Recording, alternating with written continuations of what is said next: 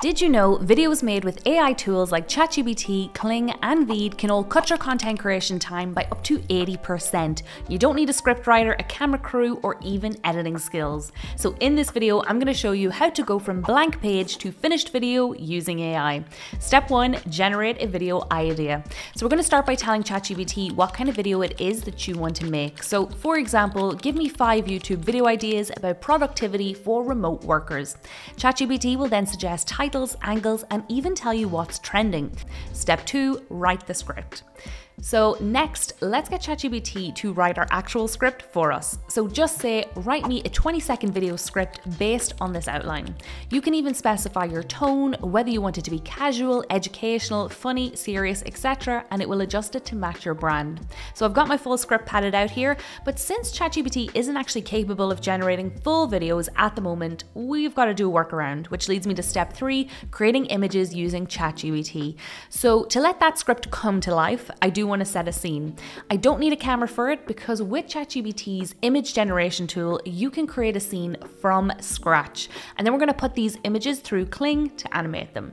So I'm going to use the shot list here that the AI suggested and just give it a little more detail for how I want it to look. So I'll input, can you generate an image of a 30-year-old male at his desk typing on his laptop? And then in seconds, I'll get an AI image of that back. And I'm just going to keep repeating this until ChatGPT has generated each shot into an image and specify that we want to use the same model every time for continuity. Now step 4, we're going to animate these images in Kling. All right, now it's time to head over to Kling to get the AI to transform those images into videos in minutes. In Kling here, I'm going to head down that left toolbar and I'm going to select video. Now here's where I'm going to upload that image that ChatGPT created for me, and then I need to fill in a video prompt. Just so you know, Kling is highly sensitive to prompts, so just try to be as clear as possible on what you'd like from your video to get the best possible outcome. Now for the first image, I'll type in, can you make the man type on his laptop and look busy? Now I'm going to hit generate, and then in a few minutes here, we'll get our video back, so let's play it and have a look. Okay, great, let's hit the download button, save it to our laptop, and that's going to be the intro to our video. Now let's turn our next image into a video here, and we're just going to keep repeating this step for every single image. And then once we have all of them here converted into animated videos, we can move on to editing the video to tie it all together. Step 5, editing our video in VEED. Firstly, let's start with importing our videos. So you're going to click upload files and select your Kling videos. If you do need to resize your videos, you can just hit the settings icon in the left toolbar. Now from that drop down menu here, select what platform your video is for, and you can even turn on the overlay of that platform. You can turn it on and off just to make sure nothing gets hidden behind the UI. Now let's add a voiceover. So you remember the script that ChatGPT generated earlier? We're going to copy that script, head back into VEED, click audio in the toolbar, and then select text to speech.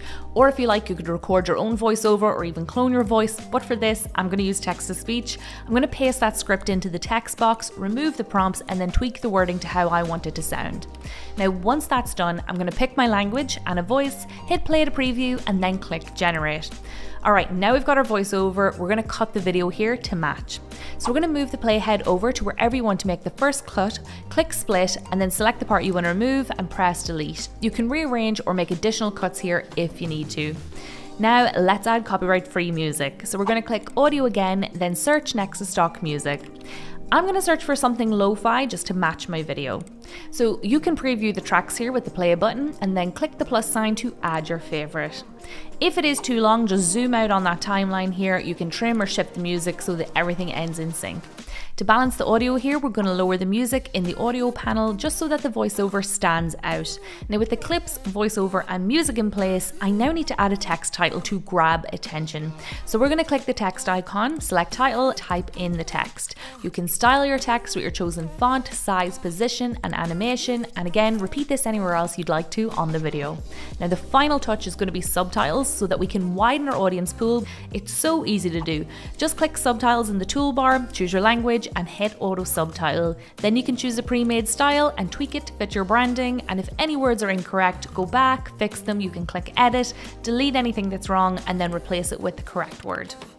Okay, so now we're done. It is time to export and watch the final video here together. Working from home sounds like a dream until your kitchen becomes your office, your hours blur, and burnout creeps in.